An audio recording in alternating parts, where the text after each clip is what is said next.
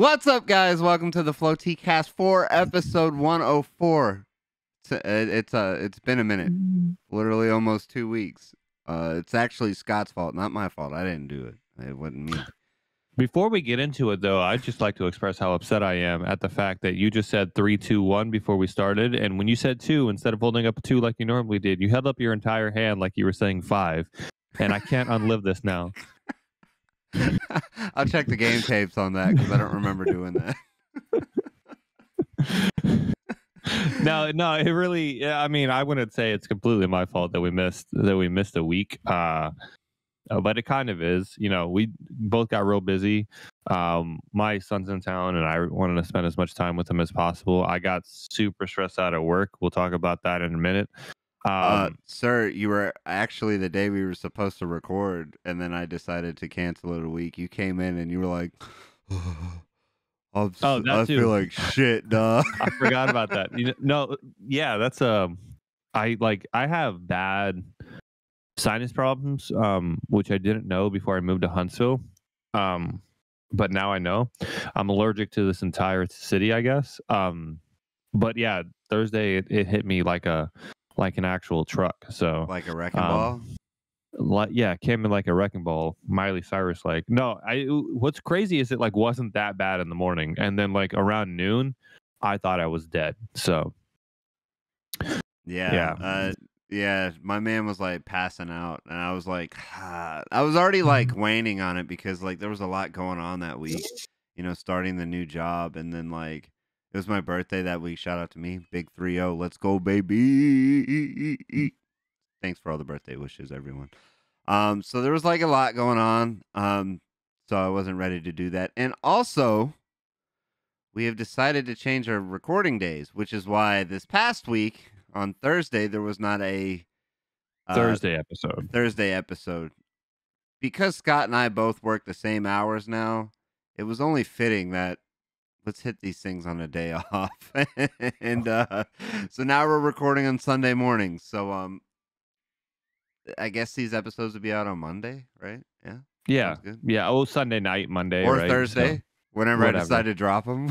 Yeah, we might still drop them on Thursday, but we record on Sunday now, you know. So come on, man. Keep your I can't eyes, hold it. Ears, nose, and mouth open for that. Don't keep your mouth open. That's weird. Please, flies will fly in. It's keep your eyes open. Thing. Eyes open, ears open. Ears open, yeah. Nose open because breathing is fundamental. Mouth open if you're a mouth breather. So I guess that fit, yeah. Yeah. That'll work. But anyway, Scott, how are you doing, my man? Less stressed than I was a week ago, I'll tell you that much. But I'm doing good. Working every day, as you know, because I've been training you. So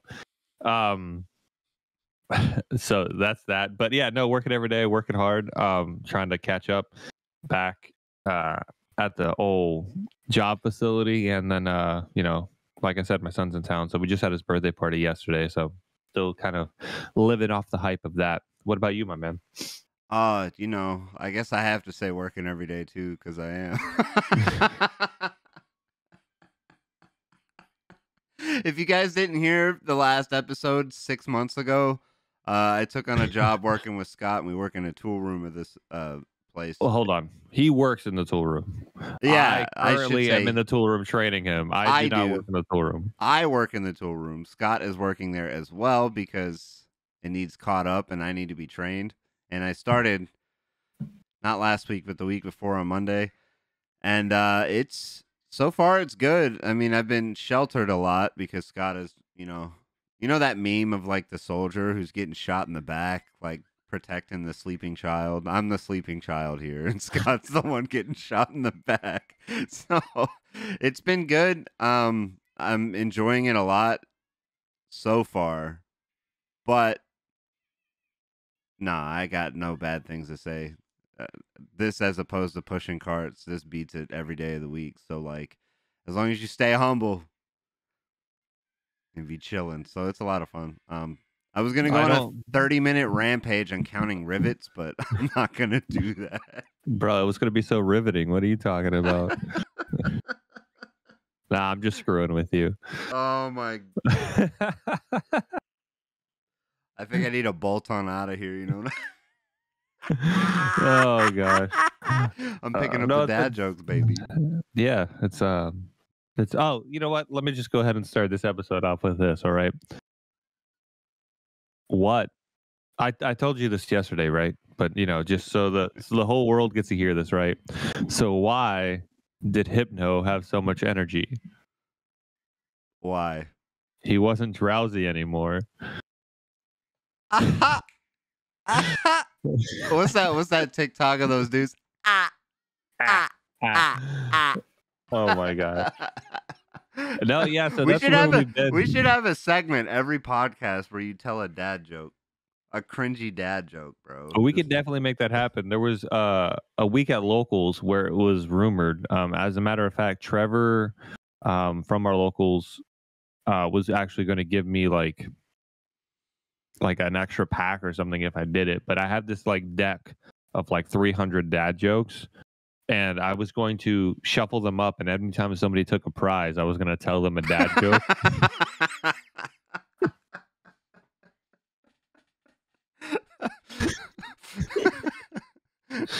I'll probably scoop up after the first prize, bro. Bro, I might go undefeated just because nobody wants to play me, bro. They'll be like, I don't want to hear that shit.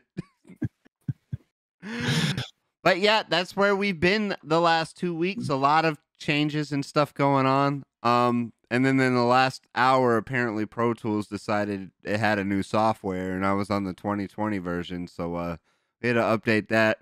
So that's pretty cool. And also, we're gonna try and do these things on video. We'll get more into that later. But yeah. So Pokemon That's TCG. the first I've heard of that, so that's good. Hey, I'm Scott. glad we're not doing this one on video because I'm still in my PJs. So Oh, we are. This will be on video.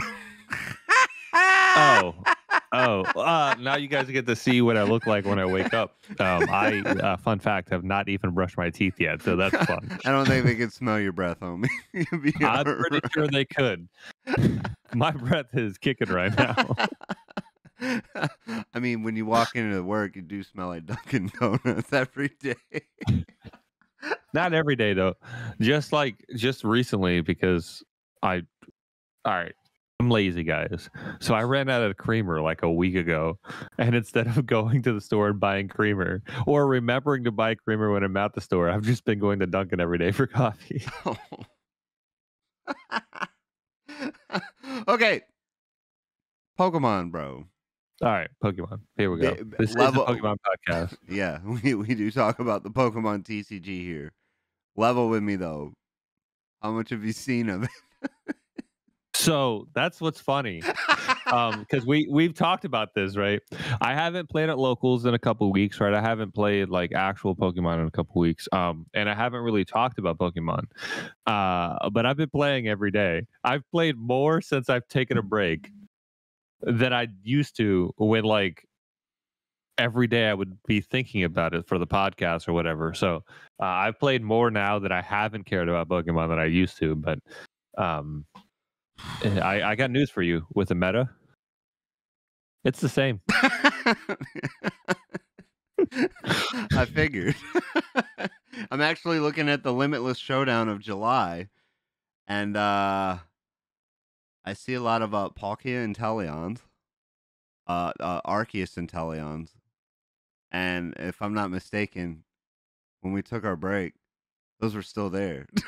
Yeah. One interesting deck from the Limitless Showdown that I was going to specifically mention as I was looking at it last night. This Arceus Mewtwo V Union deck. They got like, what was it, 5th or 6th? Yeah, I got top 8. Top 8, yeah, 7th. Yeah. That's actually insane. I would not have thought that worked as well as it does, but turns out being able to search for 2 cards makes V Unions highly useful.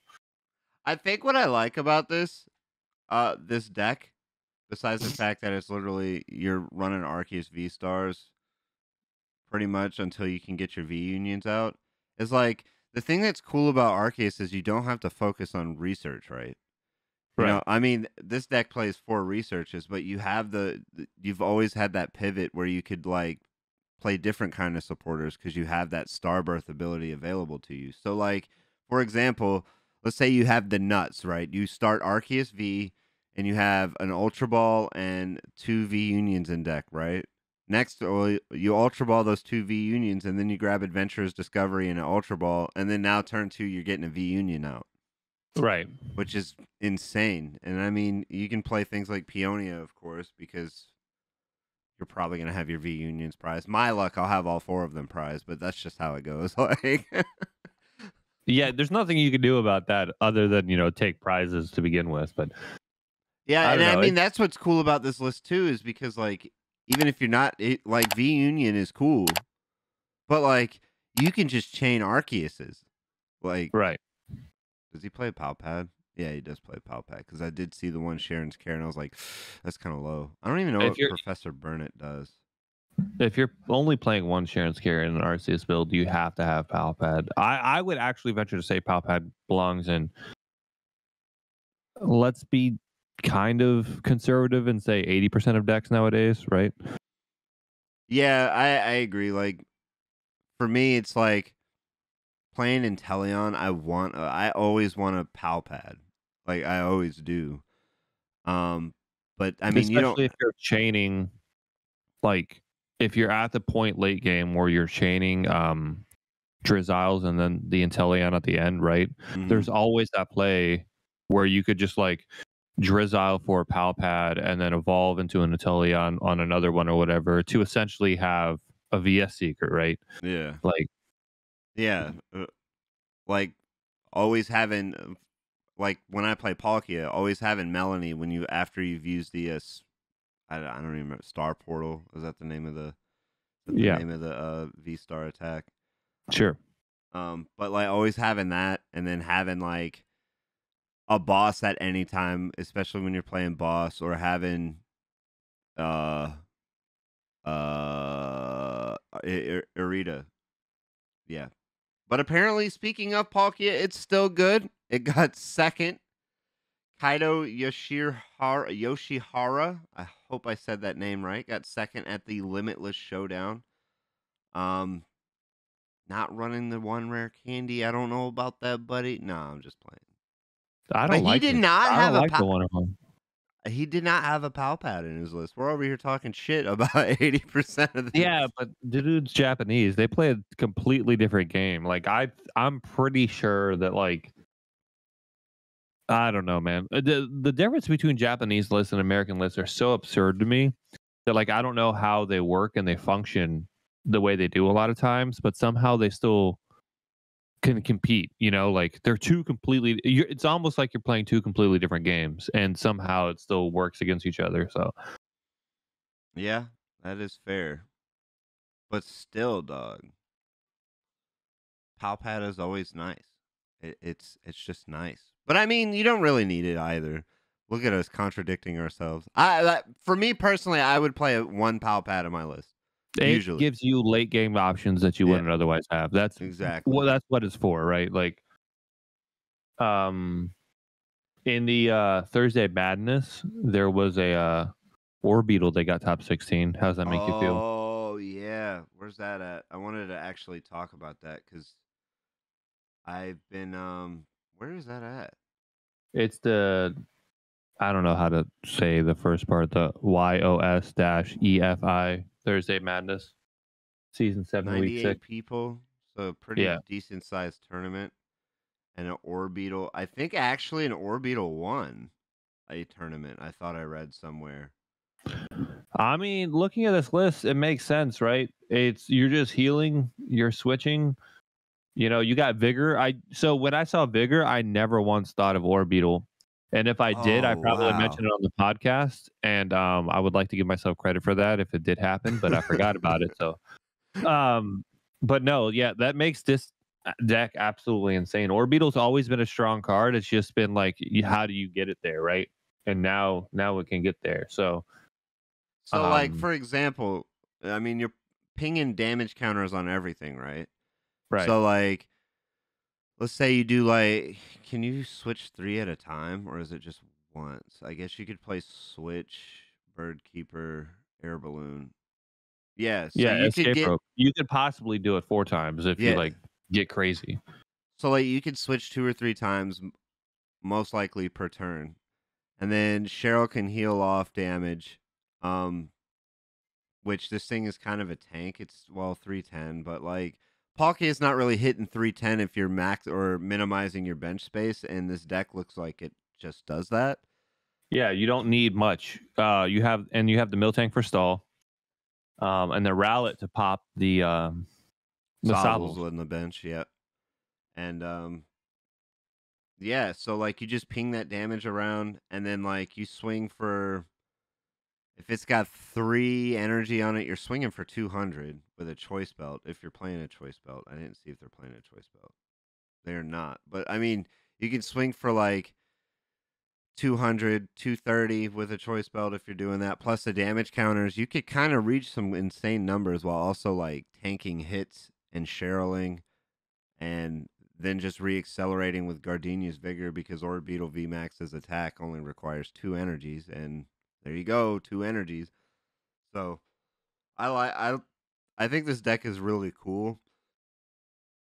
I wonder how like actually good it is with people wanting to try that Radiant Charizard, which I've heard a little bit that that's gone down in, I don't want to say down in play, but like people are discovering that the turn that you want to use your Radiant Charizard, you're probably getting Roxanne, and it's really hard to get all the pieces out to do Charizard. Right. So I've heard like it's not as good as people are saying it is, but I still think in theory the card is good. Like, I mean, you don't revolve your strategy around it, but like it's a good option to have in a situation that calls for itself. So I was actually talking to old Aaron Rucker about that the other day. And we kind of came to the same conclusion that like that's the case, but in a situation where you can set up like multiple threats, right? So if you set up a threat that is Roxanne proof, then they're probably going to have to expend that turn to take care of that threat rather than Roxanning, right? And then you win. So it's like a checkmate card, right? So it's almost like if you play it, it's just so you could put your opponent in a position where they know they can't come out of it, you know? Yeah, for sure. For sure. But you can't count on it to be your win con. Yeah. So what do you think, man? Like, do you think this is good?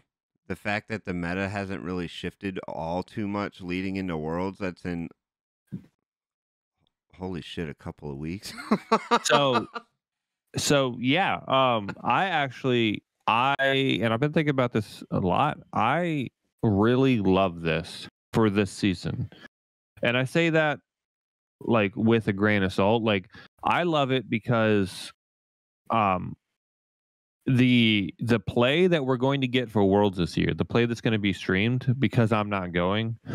I'm going to be watching every single moment that they stream. The play that we're going to get is going to be the highest caliber, most prepared play that we could possibly have got, right? This will be the longest format that we've had leading up to Worlds that I'm aware of. I mean, it may not be completely, but that I'm aware of, that I have seen.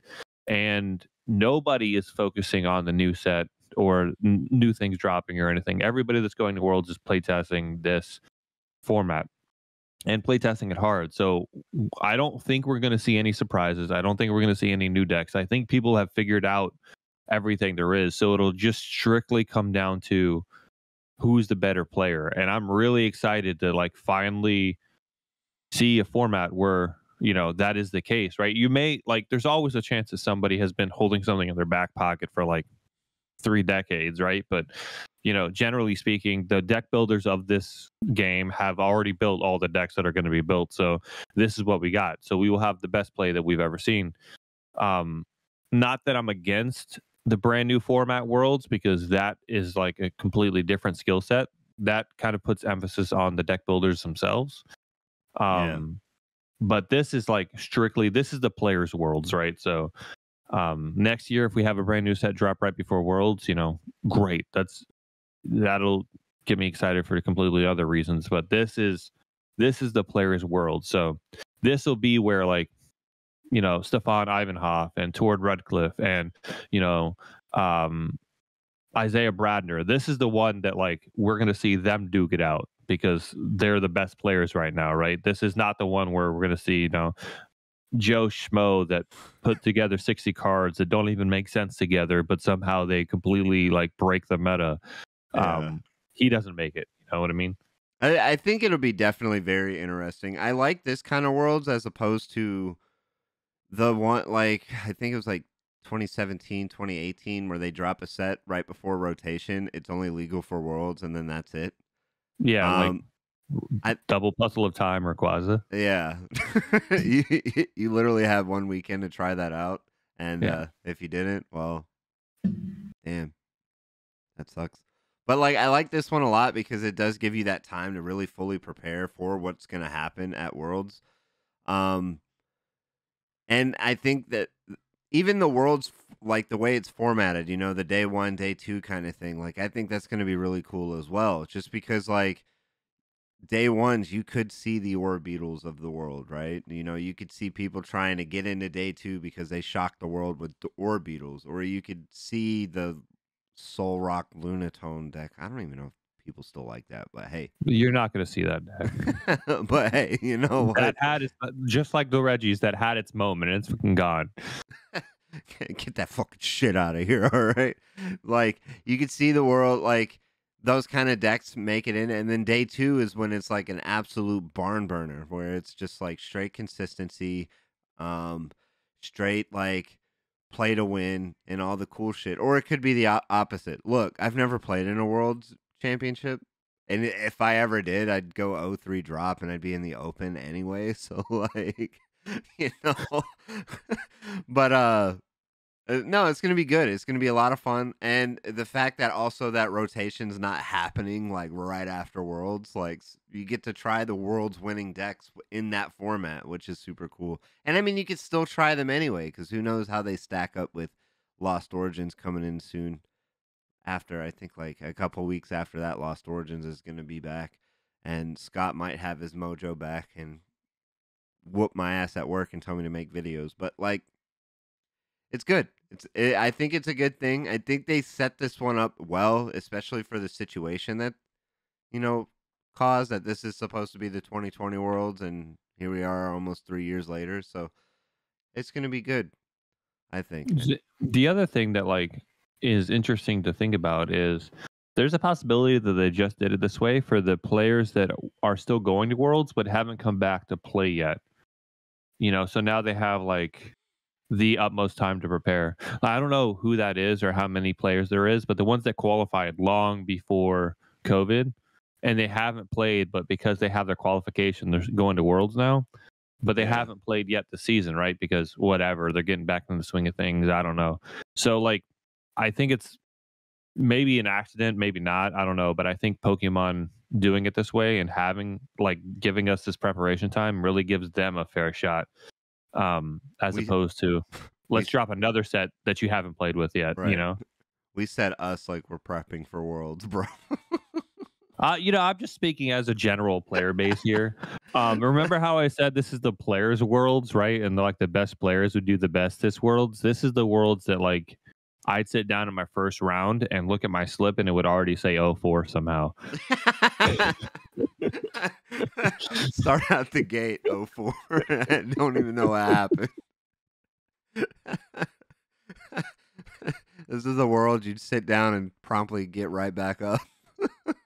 Like, I don't even think I'd take out my deck box at this Worlds because it is, such a prepared Worlds, right? I think I would just sit down and be like, well, that was a good game, man. Nice to meet you.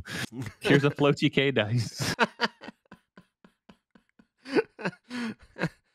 But hey, if you're playing in Worlds, you got to prepare for it. And the best way to prepare for Worlds is on PTCGO.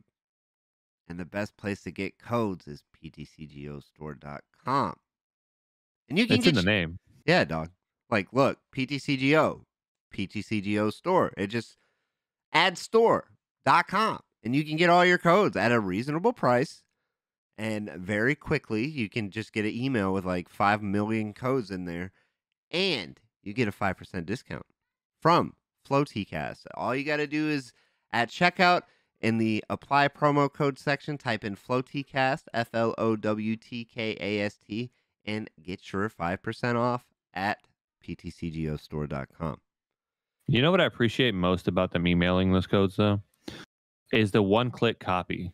Yes. Like, you just click the copy, and then you just Control V, and you just click the copy and Control V. Like, it makes it so much faster. Also, if you didn't know, you can input codes on the actual website, too, which is pretty convenient for that. Oh, on Pokemon or PTCGO? Pokemon? No, Pokemon.com. Like, the actual, okay. There's like a redeem codes thing. Oh, So, and you could do like 10 at a time, right? Or something like that? Yeah, something like that. Yeah. So that's pretty convenient, too. That might make it quicker if I wasn't, Bro, I've seen how you use Excel, dog. I imagine you're single-handedly typing 2 fingers like this. No, claw what's fingers. messed up? What's messed up is like I am so out of the loop when it comes to most computer programs, except for projects. I'm really good at projects, which is absurd. But I can type fast. And I think that's like from when I used to be good at computers, whatever. But like I can type fast. Old Counter-Strike days when you only had like 3 seconds to type out the, slur that you wanted to throw at your opponent.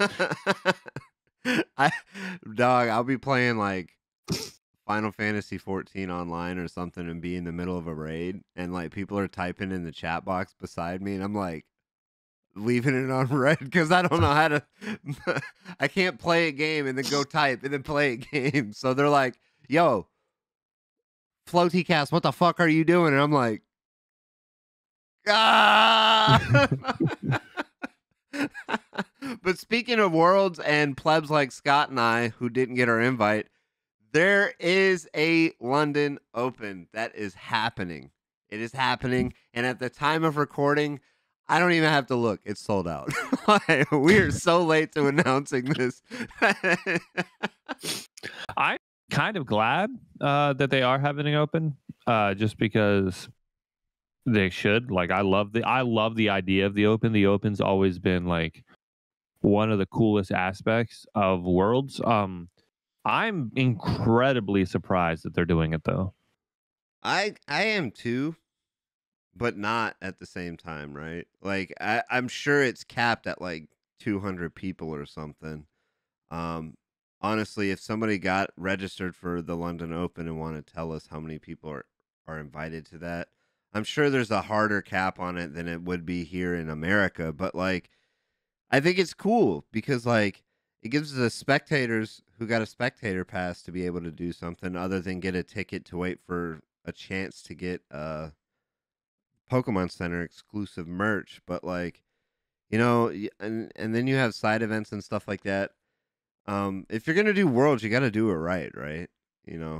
Have the open, let everybody play, or let a select few play because it probably sold out in 28 seconds. You probably didn't even get to refresh your screen and it was already gone. But like, I think it's really sweet and cool that they're going to do something like this, especially for this Worlds, the first Worlds back since the pandemic. But like you, I'm kind of shocked as well.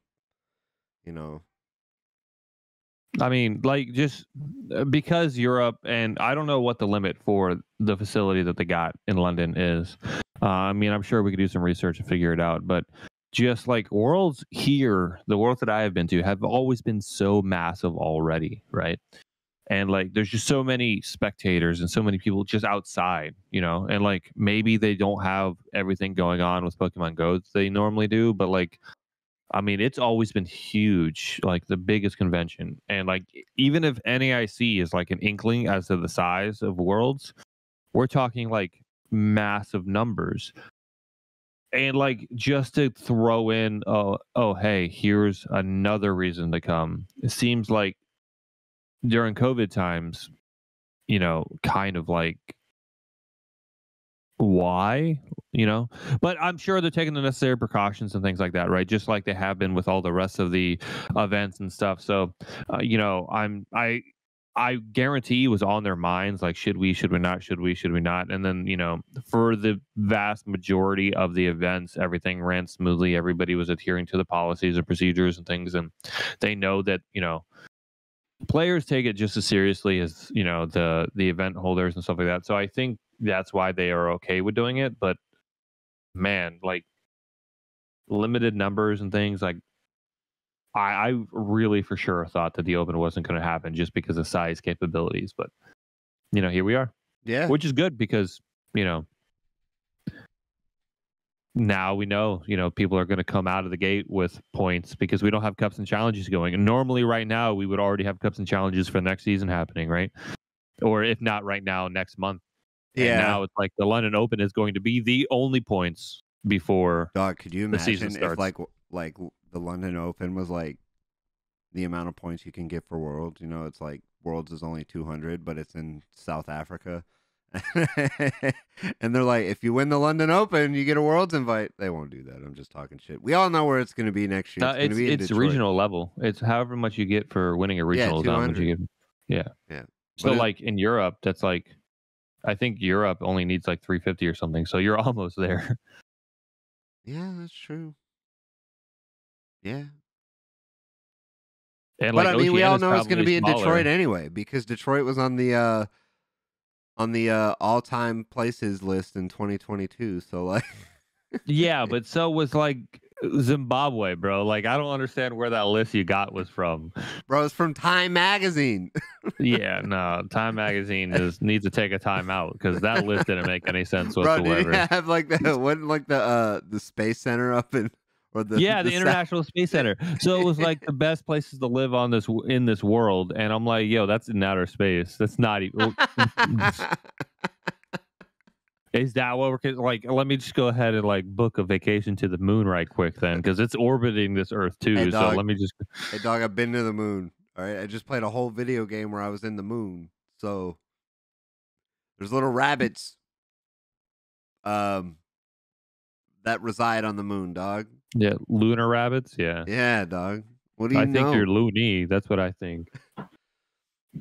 Dog, I put in the talking note points, world registrations, and I don't even know why. Oh, because they're out. They happened. We already talked about it. It's sold out. That's funny. I do, like I didn't realize how much I missed the people posting like that they got the email inviting them to Worlds. Like that's always like a proud dad moment for people that I don't even know. But like I always look at it and I'm like, you made it, kid. I'm proud of you. Like, you made it out. Like I've never once seen one of those emails. Like I get kind of fed up with the deck list posts and stuff like that sometimes. Like especially if it's the same deck list that's been posted 100 times. Chill. That's all I play locals with. Is the same deck list. Yeah, but like what I'm saying. Like the people that are like, oh, I won the 1K with this deck list, and it's the same one. Like, I'll never knock you for posting your winning. Please continue doing that because I'd love to see people succeed. Right? Like I always get like happy when I see that, but it's like I look at the deck list and it's like the same deck list and I'm like, yeah, you probably could have just avoided posting this. But I'd never get tired of the people posting their email that's like, I made it to Worlds, because it's always like, yeah, I'm proud of you too. I'm glad you made it. Like I may not even know you. We may have actually fist fought back in elementary school, and I'm still like, yeah, bro, glad you did it. Yeah. I am proud of all the people that get it, except for the ones that get it every year. I'm not proud of them. It's expected. No, it's expected. No, it's not. It's never expected. I'm still proud of you. I'm just playing, bro. Chill, relax. No, it is awesome to see all the. Except for Raul. Raul Reddy, I'm not proud of you. It's expected. He said he was going to win NAIC and didn't. Yeah, I'm just saying. Well, I love you, Raul. But I'm proud of you for many other reasons, but making it to Worlds is not it.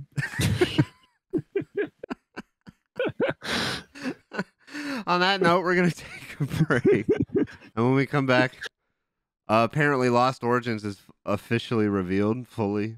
And there's some leaks we got to talk about without spoiling anything. We'll be right back. Support for the Floaty Cast was brought to you by Manscaped, who is the best in men's below-the-waist grooming. Their products are precision-engineered tools for your family jewels. Manscaped's Performance Package is the ultimate men's hygiene bundle. Join over 4 million men worldwide who trust Manscaped with this exclusive offer from FloatyCast. 20% off and free worldwide shipping with the code FLOATYK20 at manscaped.com. Listen, we all put a lot of work into our deck. Now it's time to take care of our dice bags as well. There is absolutely no reason to look like a Tangela downstairs. It's time to teach yourself some HM1 and cut that bush down. The Performance Package 4.0 will give you just the tools to do that. In it, you'll find the Lawnmower 4.0, the Weed Whacker ear and nose hair trimmer, crop preserver, ball deodorant, crop reviver toner, performance boxer briefs, and a travel bag to hold all the goodies.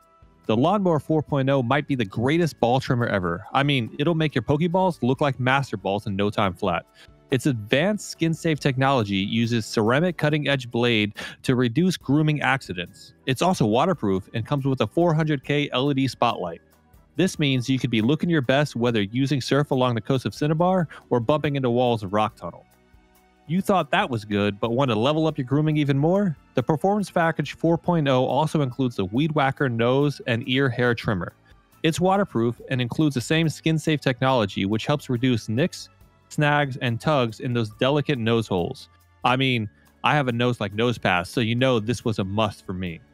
Their Crop Preserver Ball Deodorant and Crop Reviver Ball Toner will change the way you approach hygiene routine as well. Trust me, just like Nurse Joy, it'll have your partner saying, "We hope to see you again." I love these, but my rare candies love them even more. Manscaped even threw in 2 free gifts to the Performance Package 4.0, the Manscaped Boxers and the Shed Travel Bag. It's time to take care of yourself, so run, bike, surf, or fly over to manscaped.com and get 20% off plus free shipping with FLOATYK20. Once again, that's 20% off and free shipping with code FLOATYK20 at manscaped.com. Unlock your confidence and always use the right tools for the job with Manscaped. And we are back, ladies and gentlemen. Nurse Joy was telling me that she hoped to see me again earlier, thanks to Manscaped, and I really appreciate that. Bro, you think that's hilarious, bro? That's I'm like the still best part laughing of the ad read. I still laugh about that every day. I think about that. We hope to see you again. Now I'll never be able to play a Pokemon game the same way ever again. But speaking of Pokemon and all cool things aside, Lost Origins has officially been revealed, all of it in its flesh. And the first Pokemon, honestly, and I think really the only Pokemon we need to talk about, unless there's other things that you've seen, is this Aerodactyl V-Star, if I can find it. Because it's very interesting, and I wanted your take on it. I've actually been stewing on this for like 2 weeks.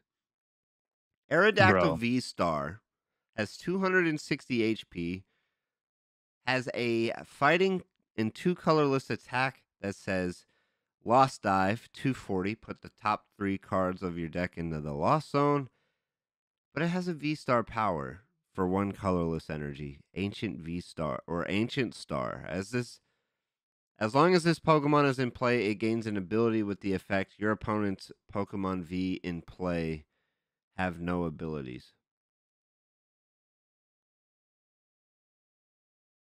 What do you think? I would rather play Passive Peak. And here's why, right? Because and I may be out of pocket here, but isn't there a card coming out that like devolves? Aren't we getting like a de-evolution spray or something like that? Is there one?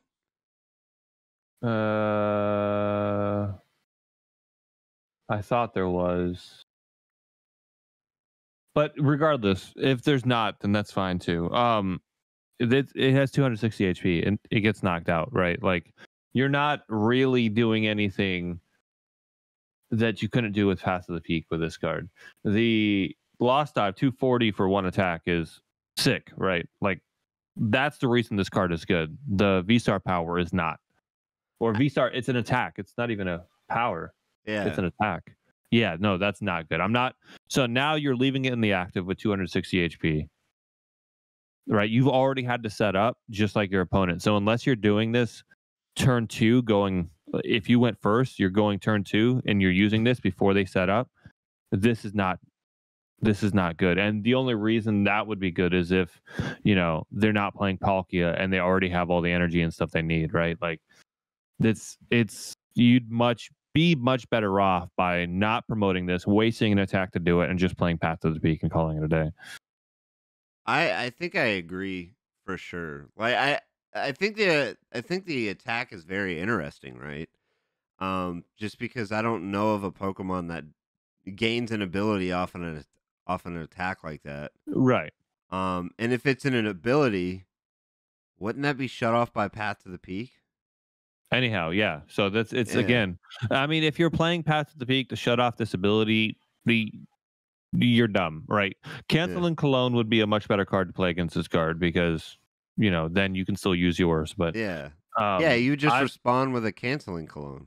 Yeah, and then you would just do whatever you want to do, right? So that's this attack is not good. The first attack is absolutely insane, and I love this card for it.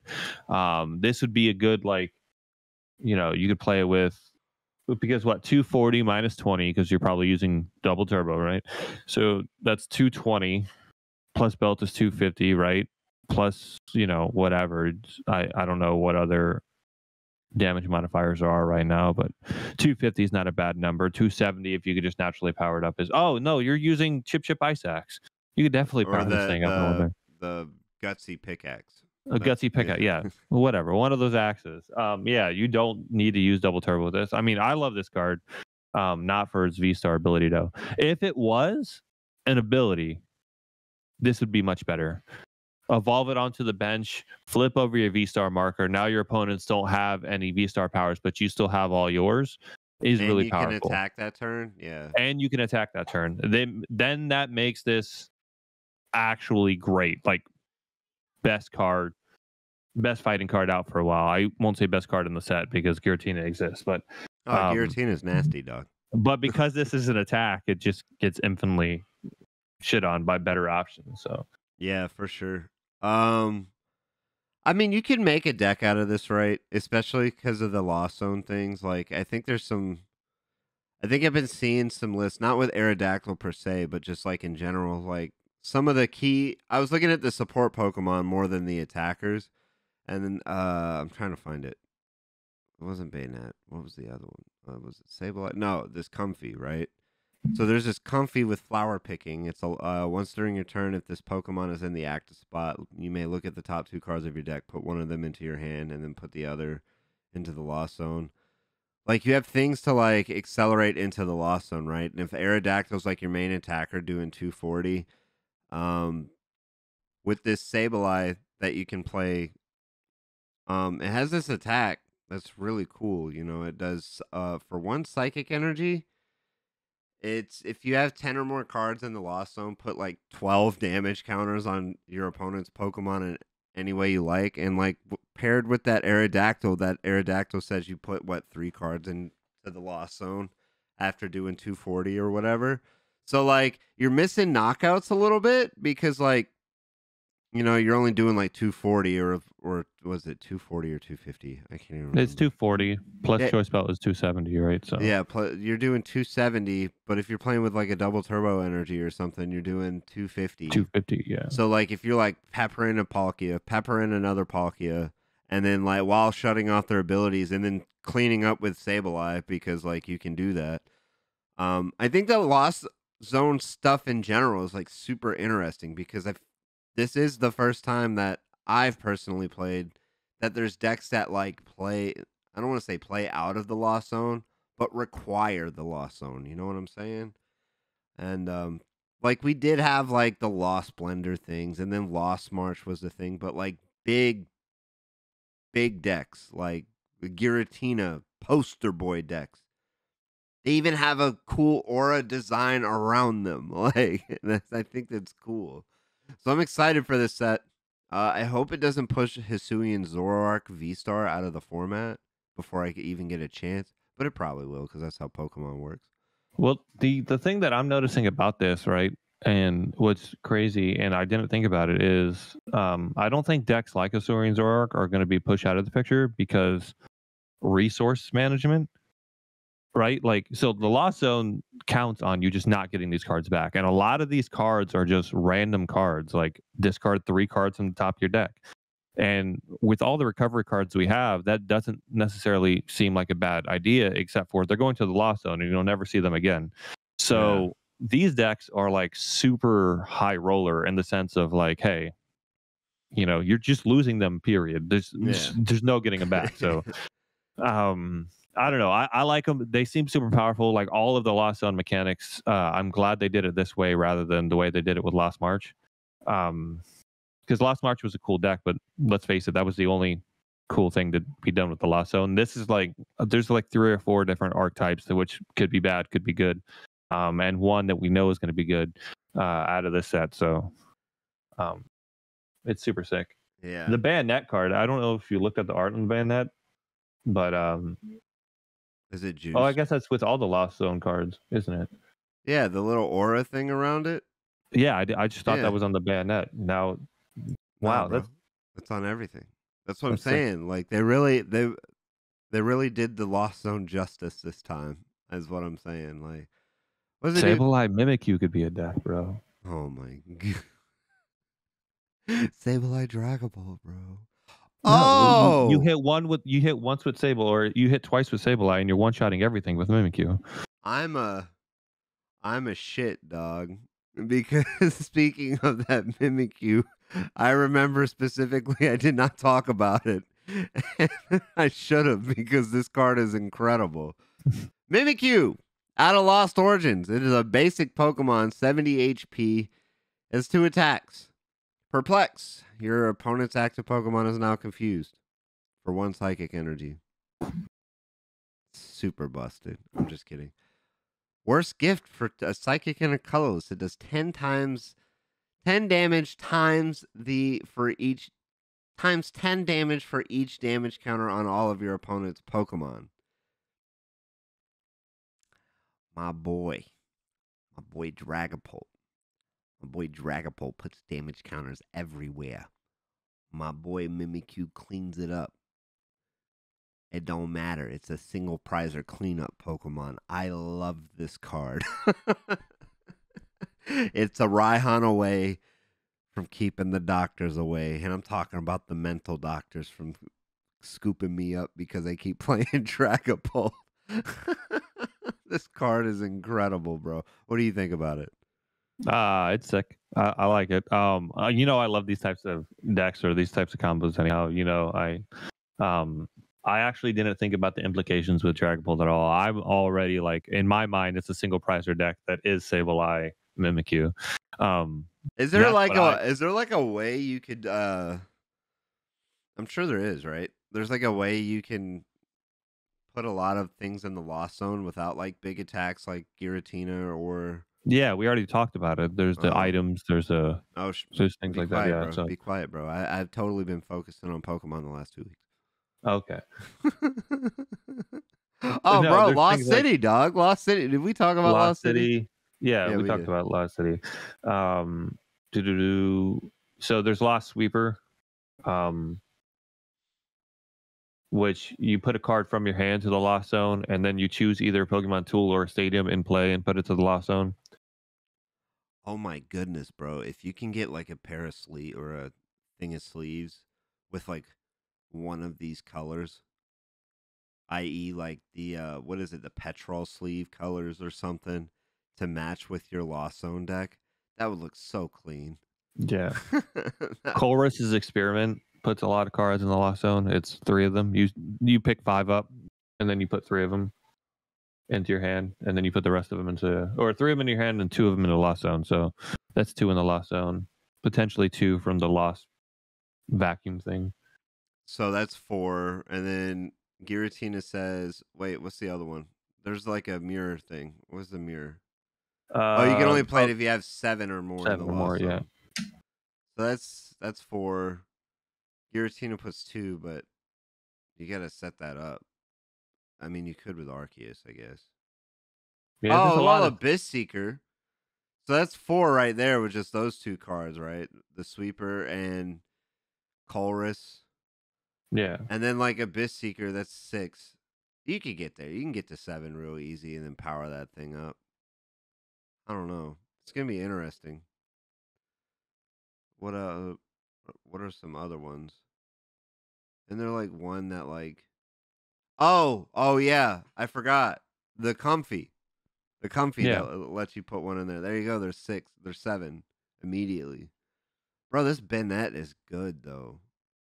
yeah. The Banette is good. Put a supporter from your discard pile, reveal it, and put it into your hand. If you do, put this Pokemon into the Lost Zone. So like that's 2 because you got to put the Shuppet. I thought you could like attach things to it and throw it in the Lost Zone, but I guess not. Lame. It's whatever. I'm still a real big fan of this baby Dragon Ball too. I know it's a stage 2, but You I love literally the get the idea of attack going. off one time, isn't it? Like, Yeah, oh no, it's you discard all of them and then you gotta bring them all right back. No, but that little Mimikyu is badass, dog.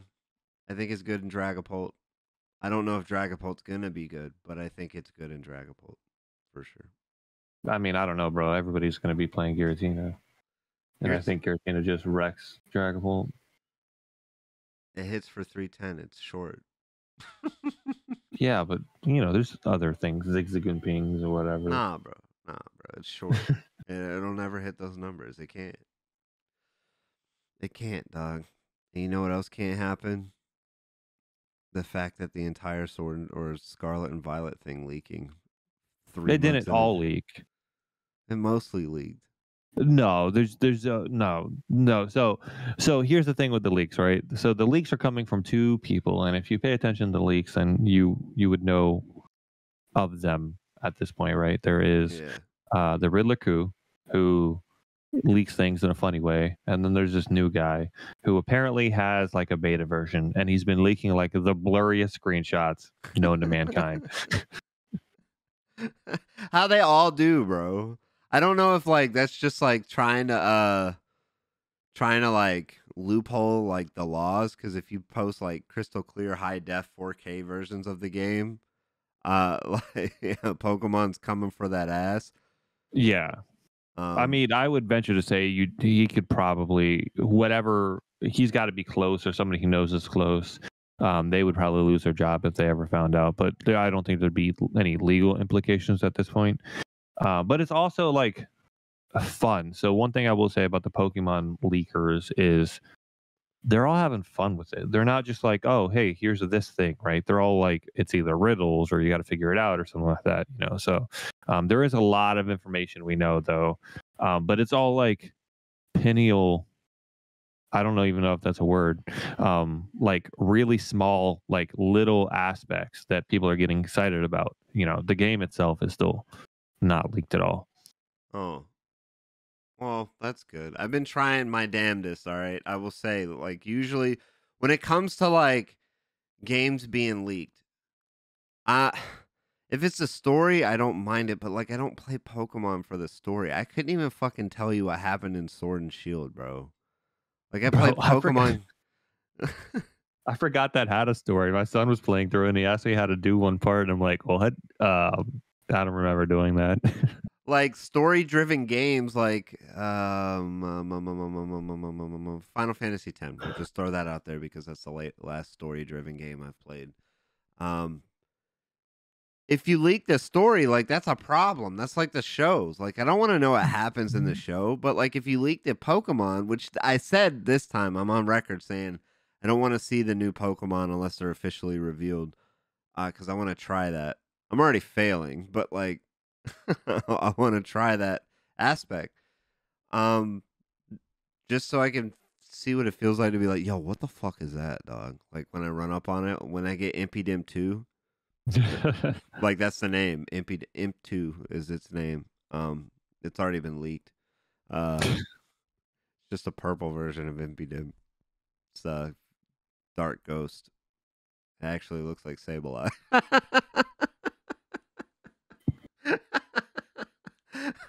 but like I wanna try and have that like that feeling like, oh my god, I've never seen this Pokemon, and like afterwards be like, okay, just leak me the fucking game, I don't care.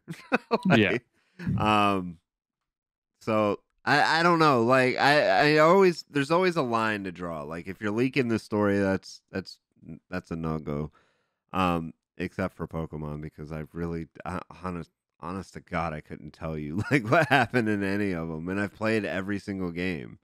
Yeah. I don't even I know. mean, I can tell you what happened in the majority of them. You know, left as a kid, somehow ended up battling an evil organization that thought that they were Single other handedly.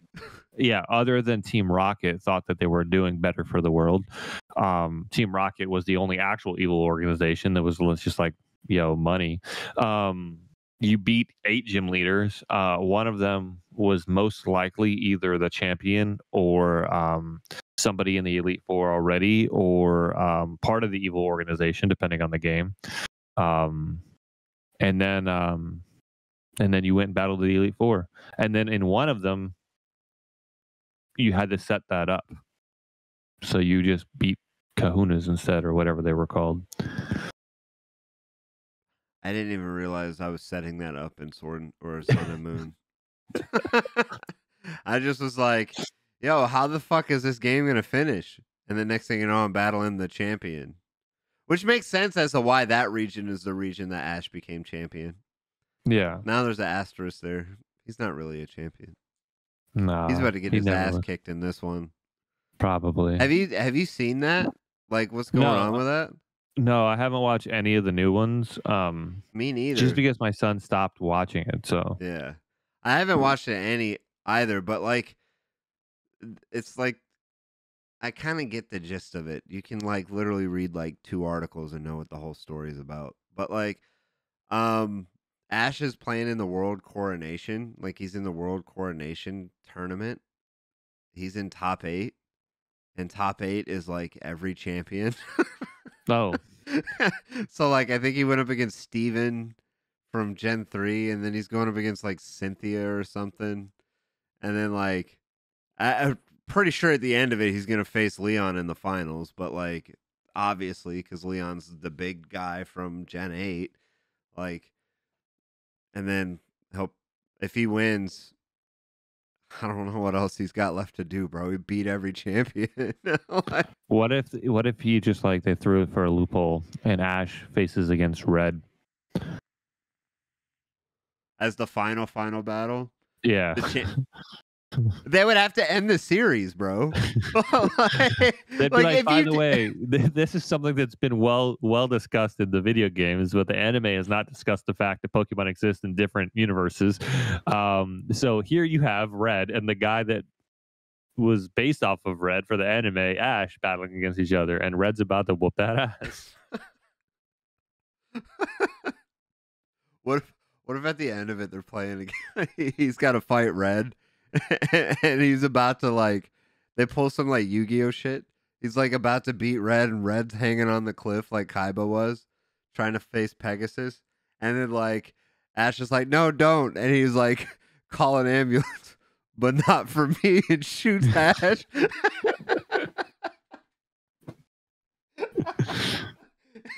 Oh my god. The whole thing just goes into like a downward spiral. Pokemon gets bankrupt. No, actually, that'd be fucked up. No, like that would be fucked up. As I was like thinking it in my head, it got worse. Like, I think it would be absolutely hilarious if Pokemon was just like done with the anime. On the last episode, they just like they zoom out and it's just been a little kid playing Ash the whole time. Like Ash is just the reason he keeps resetting is because it's the same kid that just keeps like dying in a video game. Yeah. No, he just gets a new game. Like, so he gets the next version. And so like he always uses Pikachu, right? But his Pikachu's level 5 again. And it's always the same character, but that's why he's never aged, because it's always just like a new video game. So it zooms out and the kid is like not a kid anymore. He's like a 29-year-old man. And he's like, I guess I gotta go to work now. And like that's the end of the end of all the anime. He's just like sets it down and goes to work. And then like his son the picks most it up. depressing thing ever, yeah. No, his son picks it up. They start back at 1, remaster everything. But they remaster it like they did the Mewtwo movie, and everything's like computer animated. Yeah. Actually, that'd be kind of cool. It would. Let's get on that Pokemon. Hey, you could Give it the old Power Ranger treatment. I'll send you my details so we can be paid accordingly. I just want a booster box of Lost Origins. Like that's it. That's all I care about. So Or 10 cases of Lost Origins. yeah, I'll take 10 cases too. Oh, back on Lost Origins. Sorry, we got sidetracked thinking about the Scarlet and Violet leaks and how it's not cool to leak the whole game. We got to talk about these alt arts, bro. Hold on, I'm pulling them up for me. I don't know what you're doing. You're probably over there playing RuneScape or something. Yeah, dog. That's what I do now. I play RuneScape. Yeah. I gave up Pokemon play RuneScape.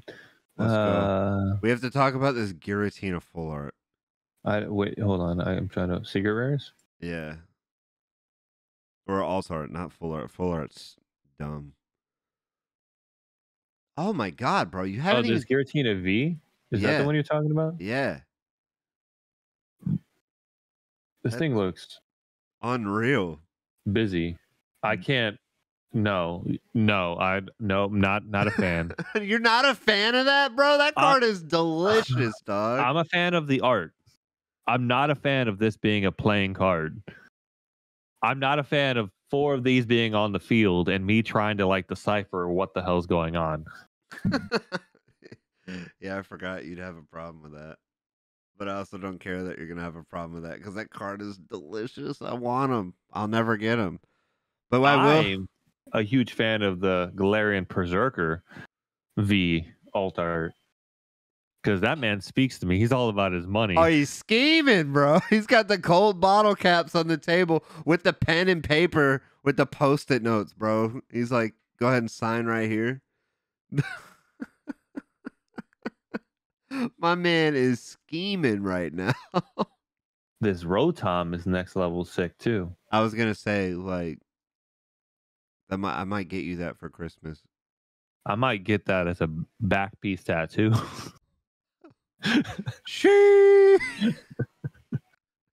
That'd be actually kind of sick, dog. I'm over here thinking small ball, like, yo, I'll sauce my man up a graded one of these for Christmas or something. And he's like, yo, back piece tattoo, baby. Let's go. You should get one of those artists, who paints the art so you can get all the text off of it and just have the picture and then take it to a tattoo shop and be like, I want this on my back. Or I could just get the tattoo artist to draw it like that before he puts it on my back because, they're artist first, tattooer second. Fair enough. I thought it'd just be easier to have it done, but I guess.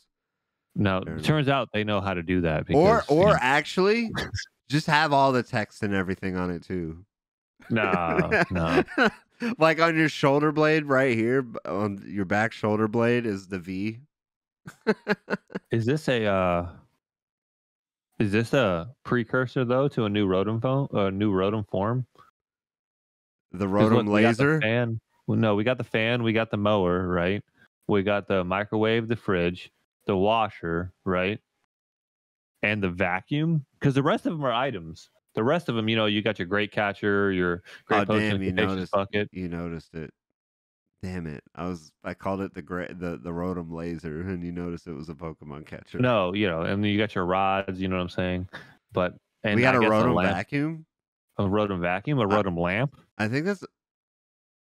Oh yeah. You got fan. Where's the mower at? I think that's the mower. No, the mower's right there. The mower's laying on top of the washer with a vacuum underneath it. Oh yeah, that's the vacuum. I thought that hose was on the mower. So I thought the mower was the vacuum, but now I see it. Yeah, you get the vacuum. Yeah, dog. Rotom vacuum. It's dark type because vacuums are dark. It's dark in a vacuum. It's Rotom dark. So dark electric? Yeah. Okay. And what about Rotom what about Rotom lamp? That'd be electric. Just straight electric. So it's electric? Yeah. Oh no, it's just electric type, but yeah. Why not or electric colorless? Because what's more boring than a desk lamp? Oh, electric normal, not Yeah. colorless. Because No, it's colorless is colorless. Rotom fan, bro. No, Is it? that's flying. Yeah, no, but like in the card game, it's colorless. Well, you know what I meant. Just Yeah. like Rotom normal, but Why electric not normal. Rotom radio, bro? Bro, that'd be this new sound type that hasn't been leaked, but I'm guaranteeing it's in there. Bro, you have no idea. Like, so many people have been lobbying why this should exist. Like, they've been setting it up for years and years and years and years. There's sound attacks, there's sound items, there's all this stuff, right? And they would be the way to fix fairies like absurd power level. And like that's what they're doing. They're giving us Rotom radio, and that's gonna be sound type. I don't know if I like sound type. Can we call it something else? Wave type? No. Wavelength? No, just noise type, music type. I don't know, bro. Sound makes I guess sense. sound just, yeah. I guess electromagnetic rate. I'm just playing. Sonar type. No, because it's not just sonar, bro. You don't need throat lozenges for sonar type. Throat spray. Okay, fine. We have a gold collapsed stadium. Oh. Oh, wait. That Rotom is delicious. I wanted to look at it. There were some other things I wanted to talk about it. Why would you get this on a... Oh, there's an escape rope in there, too. Why would you get this on a back, bro? A back piece. Why not on a playmat? You can get on a playmat. Gaming.com, ladies and gentlemen. Let me tell you what. All your custom gaming needs over at inkedgaming.com. You can get dice bags, dice, mice, trice, thrice. I'm just playing. Playmats, mouse pads, keyboards, deck boxes, whatever you need customized, they do it over at inkedgaming.com. All you need is the picture you want and our affiliate link in the show notes below. That's all you got to do. That's it. I'm just saying. You head on over to inkedgaming.com, appropriately locate the spot that you want your picture put on, and hit order. And if you use our affiliate link down below, you can help us out and help the homies out over at inkedgaming.com.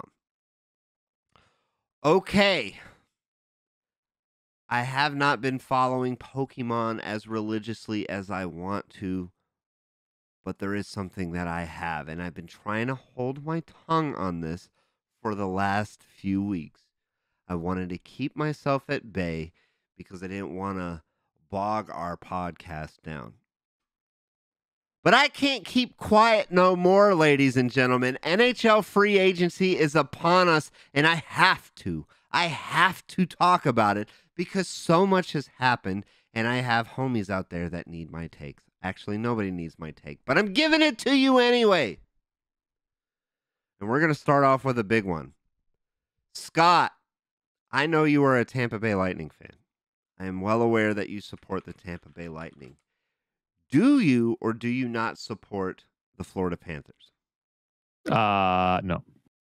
I mean, let me put an asterisk there. If they are against any other team that's not from Florida that I don't care about, then yeah, I will root for them. But that is only saying if I'm already watching a game and they just happen to be playing it. I won't go out of my way to watch a Florida Panthers game, no. Okay. Well, Friday night, I was laying sound asleep in my bed. Well, I wasn't asleep. I was on my phone in my bed. And I get this message out of the Discord. And it's from my boy Appa. He said, damn, Matthew Tkachuk to Florida. I said, what? So, for those who don't know, Matthew Tkachuk is a generational talent player out of Calgary. He plays for the Calgary Flames. And they had two generational talent players, one named Johnny Gaudreau, and he goes to Columbus, of all places. This man took less money to play in Ohio. He's not even from there. Although Columbus is kind of goated, I ain't going to lie to you. But anyway, that's not the point. The point is so he leaves in free agency. Calgary gets nothing for him. Well, then Matthew Tkachuk, the other generational talent in Calgary, informs them that he will not resign there. So they have to trade him. Yeah, because you don't want to lose both of your greatest players for nothing, right? Right. Cool. Like, it makes sense. Calgary's got to do what they got to do. They're going to have to start rebuilding. So Florida calls them. Florida calls them and offers up Jonathan Huberdeau, who scored 115 points last week. Or not last week, Jesus, last season.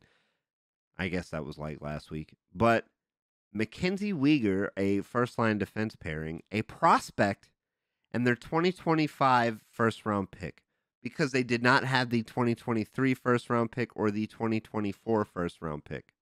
So they literally mortgaged their future and gave up their defensive core to get this guy. And then Matthew Tkachuk promptly signs a $9.5 million a year contract, which is all well and good. But I want to know, Scott, I want to know from you as a man, before I say what I think. Would you give up half of your team for one player and your future? Now, mind you, the guy that they gave up for, Matthew Tkachuk, scored the same amount of points last year. I guess like somebody in that squad is looking at like they are betting on the fact that he's going to be a better player there than the people that are giving up, right? Or maybe it's a money thing. Maybe they're like, okay, well, if we give up this much, and then we only pay this much for the same quality, that affords us this much money, this much extra money to build up the squad of young people. So it's sketchy. They're definitely gambling on the fact that they could pick up a young talent to make up where they lost, but I don't know. I don't know if I could make that call. I probably wouldn't. Like I'd probably be more okay with picking up less new talent and training them up, and just like keeping my talent level the same for a couple of years. But that's why I don't manage a sports team. So yeah, I could see that. And at first, like when I first thought of this, I was like, "Oh shit, dog! Like Florida's in our division, and they just got better, and then Ottawa got better, we got better. Tampa Bay is Tampa Bay, Toronto is Toronto. So like it's a bloodbath, our division." Um, I say us like I'm on the team, but that's fine. I am on the team. But then I got to thinking about this, right? And Huberdeau and Uyghur are both going to be free agents next year. I don't think they're going to be able to sign both of them. all right. So it makes sense to unload those kind of contracts to bring in a guy like this. But it makes them worse now, but possibly better in the future. But I would say that they were better in the future if they did not already give up all of their first round draft picks. Yeah. So like, I mean, sure, but look at historically in hockey, first round draft picks haven't been as explosive as second true. or third. You know what I'm saying? Just because you're giving up your first round draft pick does not mean that you're not going to be able to have the ability to pick up solid players. Mm-hmm. That is true. And then I look at Calgary's situation, like they're going to be able to like rebound from losing those two guys and really like turn the franchise around quicker. Because even if the two Huberdeau or Uyghur don't sign there, they can just trade him for a fuck ton of assets, bro. But yeah, I saw that trade and I was like, I have to talk about this because like it's huge. Like you don't get trades like that in the NHL too often, and they have to be brought up. And yeah. Also, the Red Wings signed 5 players, completely revamped the team. I'm expecting playoffs next year, and God bless every single one of y'all if that happens, because I'm gonna be in one. I'm excited for the Red Wings just because the rookies from last year, now they have a year under the belt, right? They don't have that mid-season die off, right? Yeah, and Hopefully they've hit it. Now they're like, fuck, now I got to train harder. So now they're training harder, hopefully, and they're going to come back this year absolutely like on one. Like, Yeah, and the team's better. New coach, new squad. The team's better. It's gonna be an interesting year. March 14th. We're blurring the lines between the Lightning and the Red Wings day by day. You that know, whole pretty sure this... bro. I said I expected playoffs after the signings they made. I kind of still stand by that. But like, holy shit, this division just got ridiculous. Which I think the Panthers got worse, honestly, after this trade. But like, but nobody cares about them anyhow. Have you ever met a legitimate Florida Panthers fan? No. Right. Everybody who goes to their games because they live in the area. Like, I've never once met a diehard Panthers fan. I've met a hockey fan that roots for the Panthers. I've never met a diehard Panthers fan. And that's hard for hockey because hockey fans are like, that's their team, you know? Yeah. And nobody says, oh, I'm a Panthers fan. Nobody says that, or a Coyotes fan. I have met Lightning fans before they got big, like, and went on this run. I have met Lightning fans, and most of those, like, admittedly, were from Tampa, right? Like, yeah, you know, because that's how I started watching the Lightning. Right? Was I lived in Tampa? I'd go watch the Lightning, but even then, that was still their team. Nobody's like, the Panthers are my team, you know. And like, true. I guess the same thing goes for the Coyotes because I regularly forget the Coyotes are a team. A lot of people like do. Anytime somebody tells me they watch the Coyotes game, I'm automatically thinking like minor league hockey. I'm like, oh, Coyotes, yeah, where are they from? Well, they play in a college building now, so they're closer to minor leagues than the NHL. But hey, they are an NHL team. But no, like, I swear to God, I could do a whole 2-hour segment on the NHL free agency because this year it was an absolute barn burner. I remember Scott. I was at work. I was like, Scott, at 11 o'clock, don't call me for nothing. And you're like, you're like, too fucking bad you work here. And I'm like, yes, I know, but like, for real though, it's the free agent time. I need some time to process. But I didn't slack off at work. So something I thought about, right?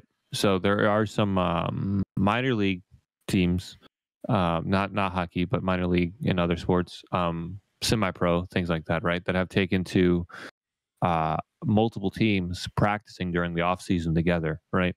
So like, think of it like if you needed to practice, like my whole thing is, would you be surprised to hear that the Lightning and the Red Wings scrimmaged all off season to get ready for the next season? No, because they do that. They host a like a summer tournament thing. I had the name of it. It's up in Traverse City in Michigan, and there's like some teams like they'll have like prospects, they'll have like minor league players, they'll have some like younger players on the team, like maybe not like you won't see like Steven Stamkos at this thing, bro. Like, dude makes way too much money. But like the smaller players, they'll host a tournament in Traverse City, and like the Lightning show up to that. And some other teams. So no, I would not be surprised to see something like that. But would you be surprised to hear a dedicated like partnership happen between them? Because at this point, they might as well be the same team. Fucking Steve Yzerman for 8 years. We're the same team. Yeah, now you guys have our old coach is now your head coach. You know what I'm saying? Like, it's like we are like one news break away from. Oh, fuck, bro. Our head coach that we just fired is now y'all's assistant head coach. Yeah, bro. Like, that's what I'm saying. Like, we are one like tweet away from finding out that we are the same team. We just play in two different stadiums. You're not wrong. Your jerseys are designed the same except as blue. Just saying. I'm pretty sure the sponsors are Most likely, I'm exactly the pretty same sure too. Little Caesars owns the Lightning at Yeah. this point. Like, but no, like they're molded the same, right? Like when the Lightning were on the come up, the the Red Wings were like the model franchise to like model your franchise around. And the way they were built like the old Lightning or the old Red Wings. And now it makes perfect sense that since Yzerman did it, he's gonna do it in Detroit. Like, so I'm not worried about it, dog. When we get to the playoffs, we're probably not gonna be out of that bitch for another 20 years. So we just gotta get there. Probably gonna have like 8 championships under our belt or something. It's whatever. Change of the guard, dog. Your boys will retire eventually. That's all I'm saying. But who knows? No, it's been an incredible off season for that, and I'm excited for this season. March 14th, Scott and I are going to be going to the game. Yeah. I will be rooting for the Red Wings, just so we're clear. Well, I got a jersey for you, bro. Don't worry about it. I'll just break out my old hat. I still have it from when I was a kid. Do I take this one out of the frame? No chance. Absolutely. There's a reason I bought that other one. So, with that being said, something I do want to talk about before we get off here is this channel and moving forward, because I know we've taken a lot of time. Like the last 2 weeks, we haven't really done anything. Matter of fact, I just looked at my YouTube statistics the other day, and the last time we posted a video was like almost a month ago, which is not good. It's not great. But like there's gonna be changes in the future. One of the big things I've talked about like a long time ago, but never really got it off the ground, is the fact that like I don't want FloTcast to like. I want us to talk Pokemon and be about Pokemon, but I don't want to dedicate my entire hobbies and my life outside of work and family to one thing, because I like so many things. Like I could sit here and talk for 2 hours. Scott and I could talk about the story of Final Fantasy X, like if we wanted to. Like I want those options available to us. So moving forward, I don't know what kind of direction we're gonna take, and it could just end up being that we're just talking Pokemon all the time because that's what we're into. But I don't want to limit us to just that. You know what I'm saying? Does that make sense? Yeah. Yeah, makes sense. Yeah. And as far as like these long layovers of like no videos and stuff like that, that's probably going to happen more frequently. Because with my daughter going to school and my wife working days, it's time to pony up and be a dad. Like, it's time to not live on the computer for my whole life. And so what that means for the podcast, nothing. This is our therapy every week. So, but as far as everything else, really, it's just going to come down to whenever we feel like doing something. I'm just going to be completely honest and blunt. Yeah. There's no reason to fucking force ourselves to do something, because then you won't get authentic content. You'll get fake shit. And I'm not. Yeah. What we will promise is authentic content, right? Like, Yeah. It may not happen as frequently, but whenever we do something, we will want to do it, right? We'll be real about it.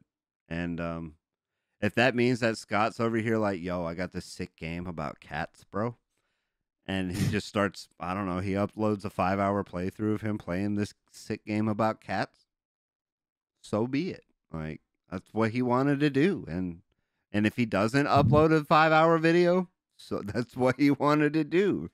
So that's what it's going to come down to. I'm sure when new sets come out and then after Worlds and like the season gets started up and that fire is lit again, we'll be balling. But until then, like, the floor is open. FloTcast always changes and always evolves and can stop and start at any time. But the podcast will always go on. Yeah, we're both incredibly busy in our lives now for various reasons. Like you said, he needs to take time to be a dad, and I've decided that at 34 years old, I need to go back to school. So, Oh yeah, that too. so, and I now Maxlow can attest that like working where we work, it takes it out of you too. So when you Though, get home, you're ready to not be doing anything. well, the So one thing I have noticed about this new job is the responsibilities. Like, yeah, I mean, at any job you're gonna have responsibilities, but like military aircraft, shopping carts. right, So like the responsibilities and like the decisions you make do play a factor a lot more than what they used to. So like mentally I am drained when I get off work. Like that's no joke. Physically I'm in peak shape. Just getting fatter, baby. Let's go. But like mentally I literally just want to fire up a mindless video game and just like play for 6 hours until I go to sleep or like watch a TV show or something. So, but like I said, most importantly, family first, and it's time to step up and be a father. So we're there's no reason to ever say we're just retiring. I always joke about retiring, but like this is something I can just like turn on the computer screen and just fire it up whenever I feel like it. And that's how this is gonna go. So just gonna point that out there. Scott, if you have any closing thoughts, have at it. Do no, Can I no, do the I'm good. plugs today? You want to do the plugs today? Yeah, I'll do the plugs today. All right. So here's my closing thoughts. Right. Take care of yourself. Take care of your mental health. A lot of us are drained. A lot of us are post-world depression and stuff like that. But a lot of us are just at this point in time, the end of summer, things like that. A lot of people take a hit mentally. Take care of yourself. Get help if you need it. Reach out if you need to talk to anybody. And enjoy the last bit of summer we have. It's been a hot one here where we are. But get out and enjoy yourself before the summer ends because it's coming up quick. And you could hit the plugs. All right.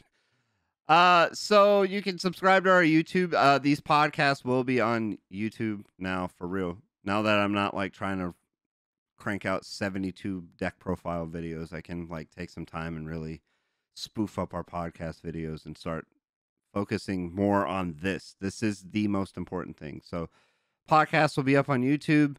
Check that out. You can follow us at Twitch at FlowTcast. Oh, FlowTcast at YouTube as well. Scott's at FlowTK1 on Twitter, and I am at MaxFlowTcast on Twitter as well. MaxFlowTkast, and Scott is FlowTK1, FlowTK1 on Twitter. Leave a rate and review, 1 to 5 stars. You can say whatever the hell you want. Honestly, it don't affect me. I wasn't crying to one negative video review at work. Not a big deal. So you can do that on Apple Podcasts, and then you can leave a rating on Spotify as well. And like I said, Sundays we'll record. Mondays this will be out. And we'll catch you guys on the next one. Peace. Peace.